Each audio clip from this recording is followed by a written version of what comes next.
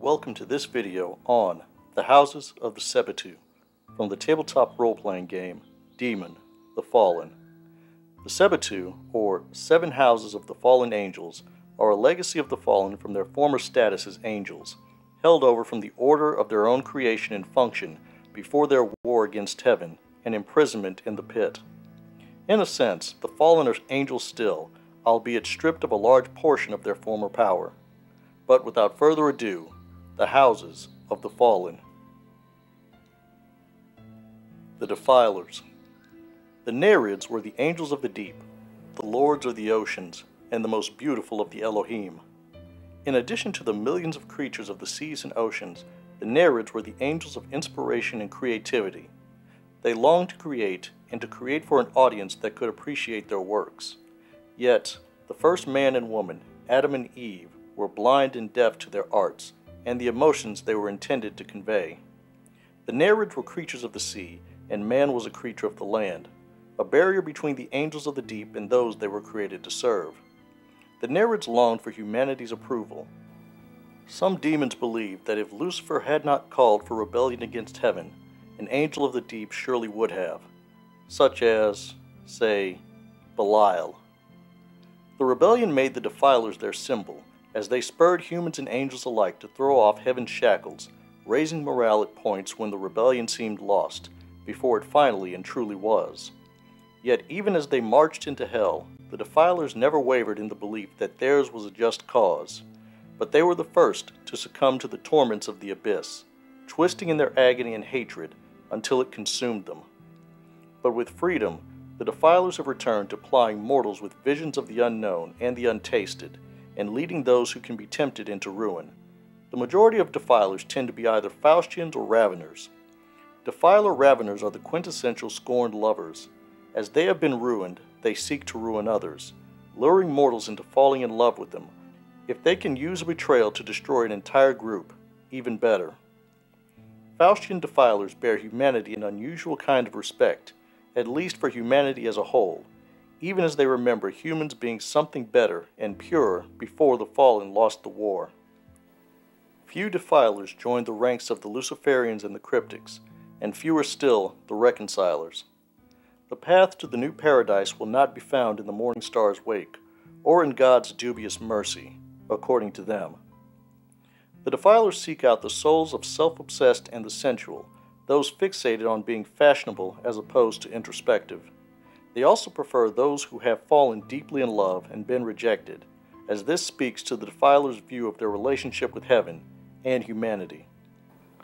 For Defilers, gathering faith is precarious.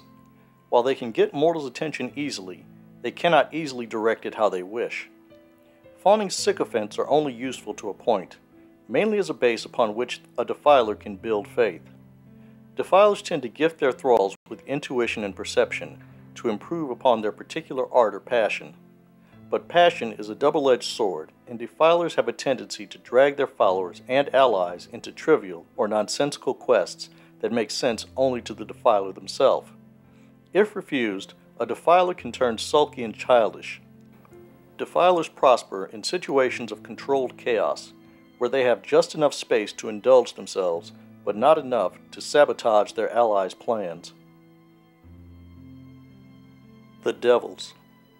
The angels of the dawn were the first of God's creations, his best and most perfect, the closest to his own nature, and the princes of the Elohim.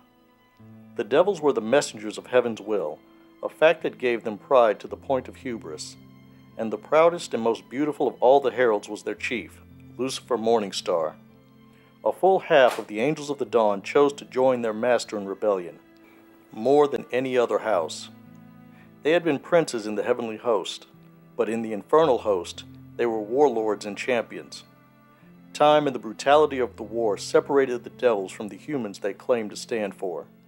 The devils eventually became tyrants and demagogues, seducing angels and mortals alike with lies and promises.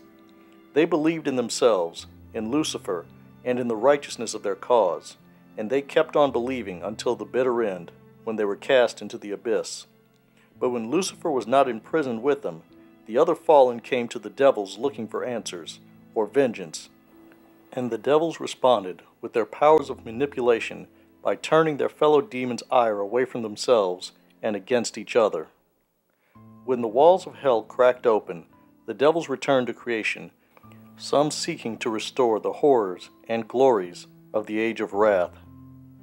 Other devils seek to undo the sins of the past by saving humanity from the evils that beset it, to restore Eden, or to forge a new Eden of their own making, thus proving that their Lord Lucifer had been right all along. The devils are politicians par excellence, which means that they are represented in every faction of the fallen. However, the most numerous of them, predictably, are found among the Luciferians. Even after the fall and the exile, they remain loyal to Lucifer's vision of creation, even if they are not always loyal to the Prince of Lies himself. Following close behind are the Faustian devils. Worship is an excellent substitute for love, according to them, and they have not forgotten the goal of forging humanity into a weapon that will finally cut down the gates of heaven, a weapon that the Faustian devils mean to wield themselves. Cryptic devils seek to unravel the mystery of Lucifer's disappearance, of why the rebellion failed, and why their souls seem to be inextricably tied to the pit. Few devils join the reconcilers, but those few seek heaven's forgiveness by rebuilding Eden on earth, one tree at a time. But more important than God's forgiveness is humanity's forgiveness for what the fallen have taken from them. Ravener devils is almost an oxymoron, but there are those devils who would rather destroy creation than admit that their rebellion was a mistake, that they did more damage to humanity and creation than if they had simply obeyed. The devils seek souls broken by the pursuit of power and influence, as well as the souls of fallen heroes as their hosts. Those who use others possess the skills and talents that the devils prefer: politicians, executives, preachers, commanders, and those who lead. On the other side are the fallen heroes, those who might be tainted, but at the core of their being still believe in right and wrong, and care more about the souls of others than their own, such as a crooked cop who occasionally shoots drug dealers selling to kids, or a lawyer who gets embezzlers off, only to mount a token defense on behalf of a child molester that gets him sentenced to life. As peerless manipulators, devils are uniquely attuned to the wants and weaknesses of mortals, whether individually or collectively. While devils do have an easier time of gaining faith from mortals, they also have to work hard to acquire the energy they require. Devils are quite adept at building personality cults around themselves, and most set to work creating cults as soon as possible. Devils have become quite fond of the pyramid scheme, where every new recruit brings in at least two more, who are likely to fall under the devil's sway. If these followers consider the devil to also be a god, more is the better. If devils can be said to have a weakness, it is that they remember being heroes, the Almighty's princes of heaven, and seek to return to those glorious times when they were lords of the host, and then the fallen world, which leads them to cast aside some of their labyrinthine schemes in favor of some grand show of bold and foolhardy courage. The Devourers. The angels of the wild once held dominion over all living things that walked on or flew above the earth. That is over 6 million species of creatures, from the smallest insect to the mightiest mammal. The angels of the wild were proud, honorable, and stern. Humanity, the apex of creation, only increased their pride and their frustrations in equal measure. Humans were destined to master the wilderness, yet they had no understanding of how it functioned, how everything connected together. But the angels of the wild were both commanded to protect the beast and forbidden from directly interfering with man, whose ignorance could undo all of their careful work. The angels of the wild were not eager to join Lucifer's rebellion, but some were convinced to become Devourers, Rabisu, as the path to fulfill their seemingly contradictory missions. The Devourers were utterly merciless against their former brothers, so much so that they were the first targets of the Malakim when heaven unleashed that terror against the infernal host. Still, the Devourers believed they would be victorious until the moment they were bound in chains of fire. They marched into the lightless pit without fear, but the ages took its toll on the Devourers' nobility, leaving room for guilt and madness to take root and bloom. When they escaped hell, they saw a broken world, and looked for creatures that no longer existed, then howled their agony to the sky.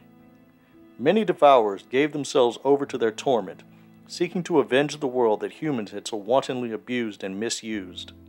Others see their escape as their last chance to draw creation from the edge of oblivion and to save what's left of the creation they fought against heaven for. Devourers tend to either be Luciferians or Raveners. For the Luciferians, honor compels them to follow the Morning Star's cause to the very end, to resume the war against heaven and forge humanity into the sword that will cut out the heart of the Almighty. The Raveners are mad with revenge and grief. They believe that heaven and humanity have both betrayed them, and that if creation is to die, then at least humanity will die screaming, their prayers for mercy unanswered by an uncaring God.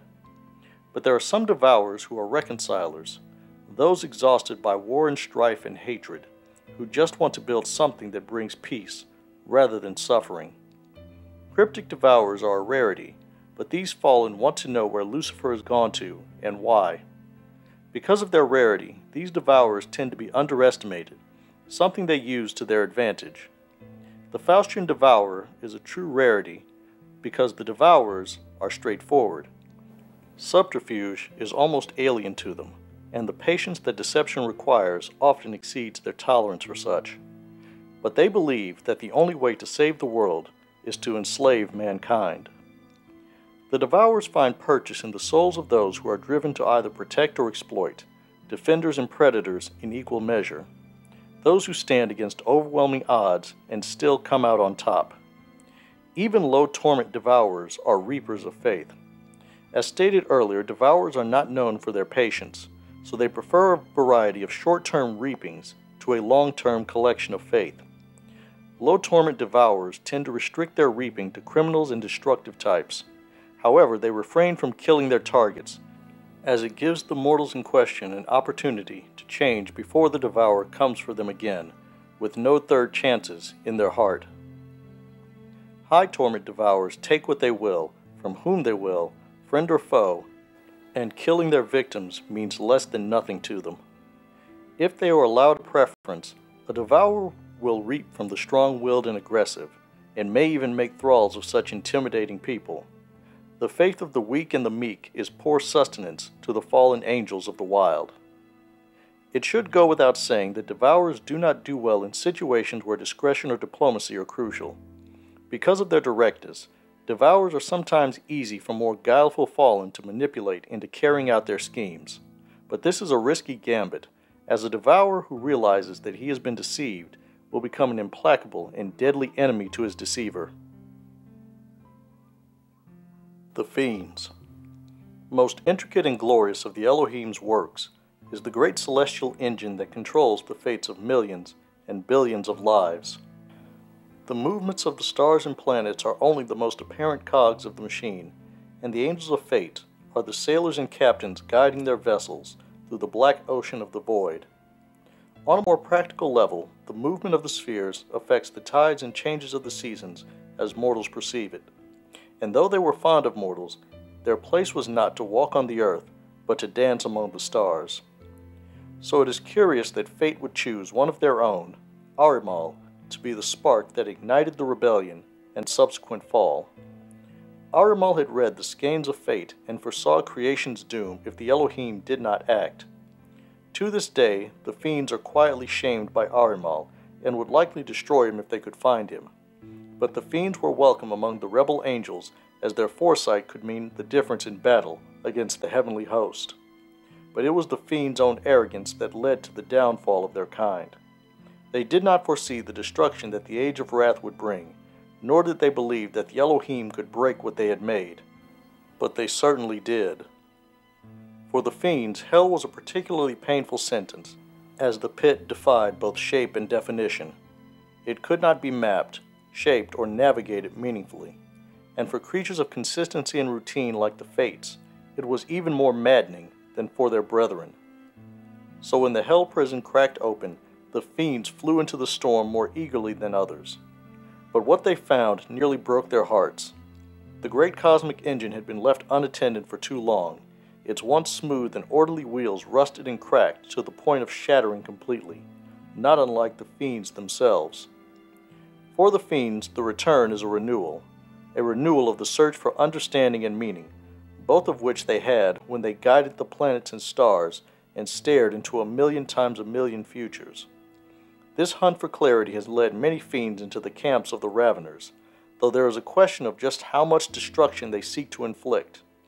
Few of them are so far gone as to believe that breaking the great celestial engine will accomplish anything other than returning the fallen to hell forever.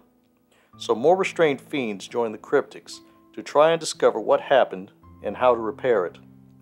Not many fiends are reconcilers, as few had any business with Eden before the rebellion, so paradise is more of an abstract to them than it is to the other fallen, not as a time when creation was whole, but when they were still unbroken.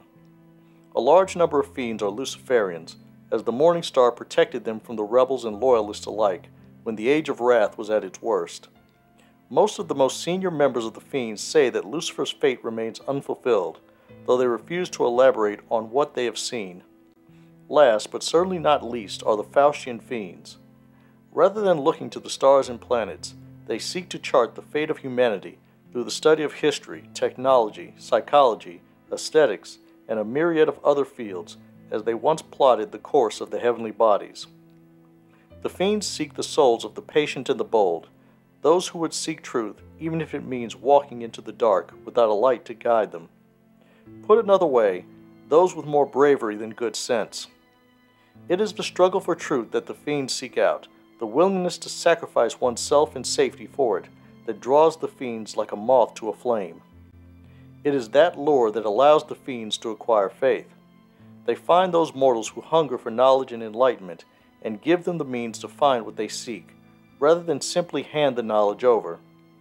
Fiends of low torment are less masters of those they take faith from than confidants. High torment fiends, on the other hand, are masters of the lie by omission.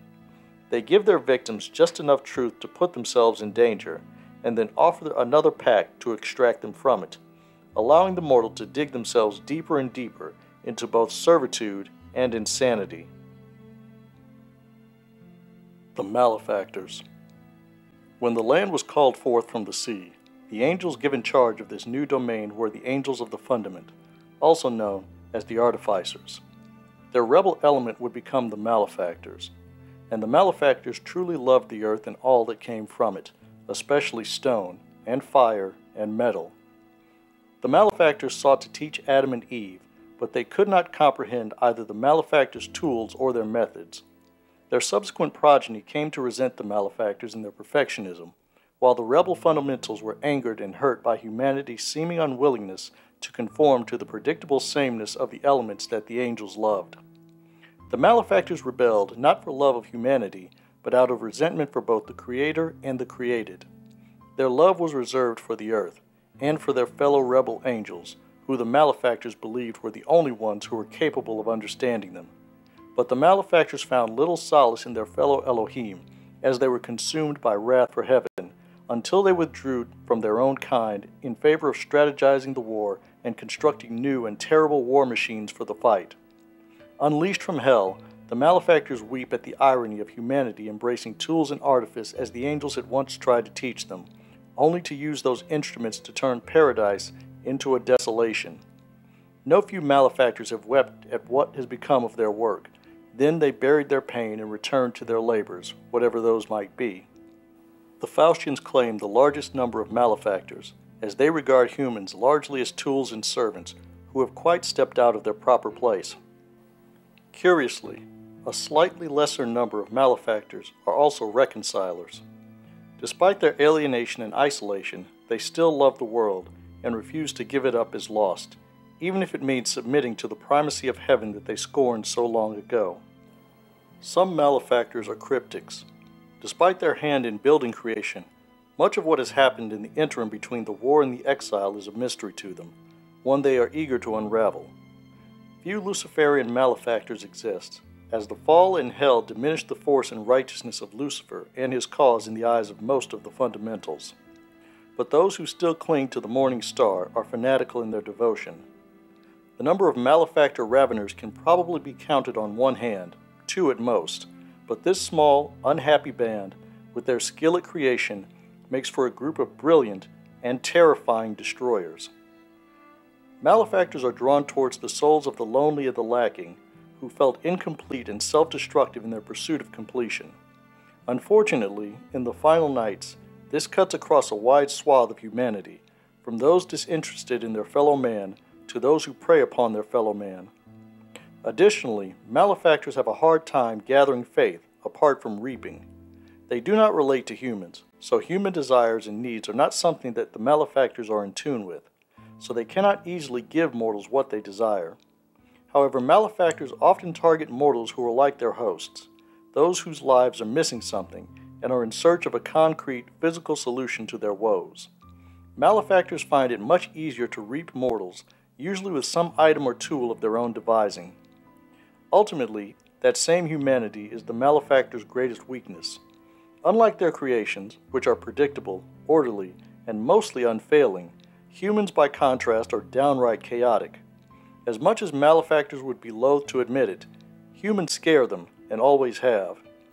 The great fear of the malefactors, held deeply within their own hearts, is that if humanity ever mastered the divine spark of their Creator, it would only be a matter of when, not if, humans finally destroyed creation for good.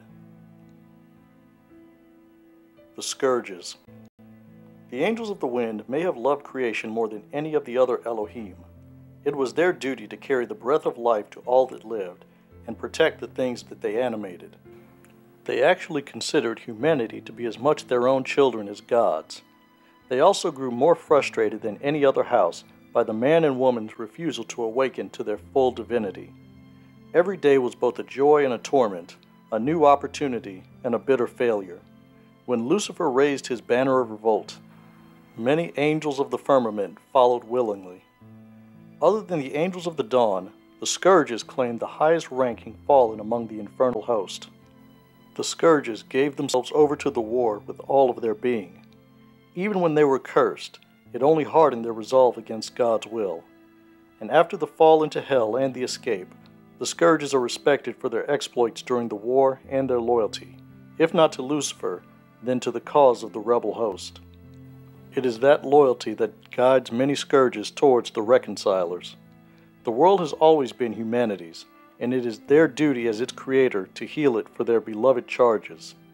Other Scourges still believe in Lucifer, that he will return to lead them to victory now that they are freed from their prison. Few Scourges are Faustians or Ravagers. Many Scourges still love humanity too well to either use them as tools or destroy them out of spite. Many Scourges cling to the idea that humanity and creation can still be saved, but this decayed and degraded paradise is full of fear. Fear which the Scourges are compelled to blow away like a tempest wind. With their penchant for appearing to rescue humans, Scourges are able to gather faith with great ease. Unlike the numerous quacks and fly-by-night faith healers, Scourges actually can cure incurable diseases and heal those that medical science have written off for dead. Likewise, the Scourges offer swift vengeance to those whose souls cry out for justice or retribution. Ultimately, Scourges are demons of extreme views. Either humanity is the world's most valuable commodity, to be protected and preserved at all costs, or humans are barely a mote of dust on the winds of eternity, to be grasped and then cast back when they no longer are able to serve. Likewise, Scourges either tend to condemn or excuse humanity as a whole, rather than judging individuals by their own merits, or lack thereof. The Slayers. The Slayers were the last of the Elohim created, and assigned a task that made them unpopular with their fellow angels. They were to reap and end what the other 6 houses created, to make room for new creations. Despite their ostracism, the Halaku were satisfied in their task until God created man.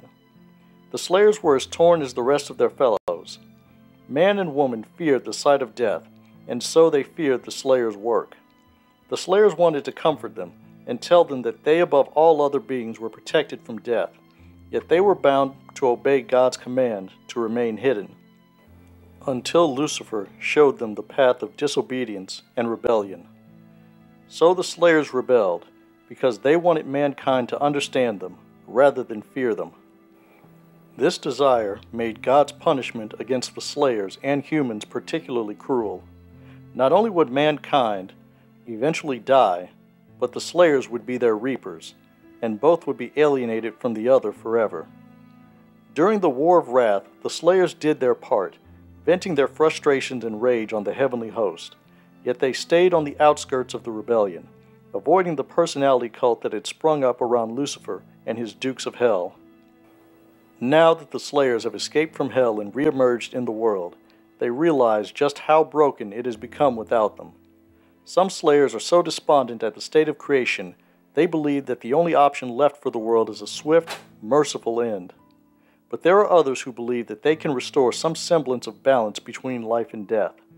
If they manage to succeed, perhaps, finally, humanity will understand the necessity and even the beauty of death. Slayers are drawn to mortals whose souls have been worn down and have little to no regard for their own lives. These are often the despairing, the abused, and the suicidal. On the other side are those who give of themselves completely to others, who view a life of service as a cause well spent, or expect their rewards in the next world.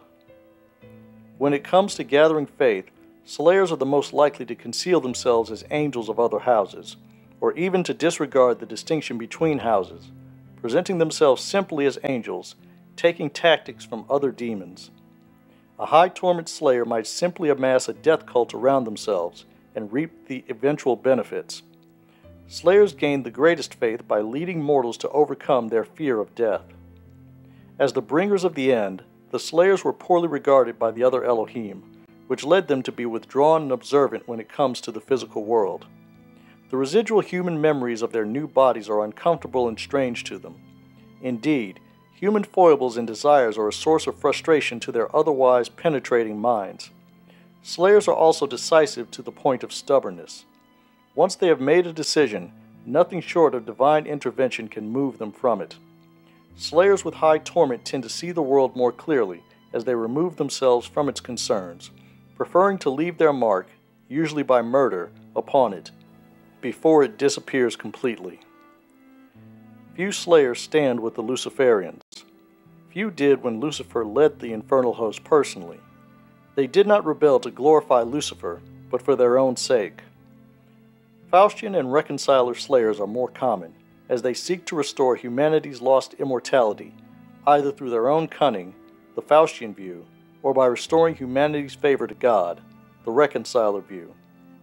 There is also a large contingent of Slayers among the cryptics. There is a great deal about creation that the Sebettu have lost and must reclaim, especially concerning death and the soul. Lastly, the Ravener Slayers are a mixed bag. Some seek to judge mankind in God's absence. Others simply want to watch the world burn, one soul at a time. And those were the 7 houses of the fallen. I don't have much in the way of closing thoughts on this one, so I'll just wrap it up here. Thanks for listening. The next video is Demon the Descent. Until next time.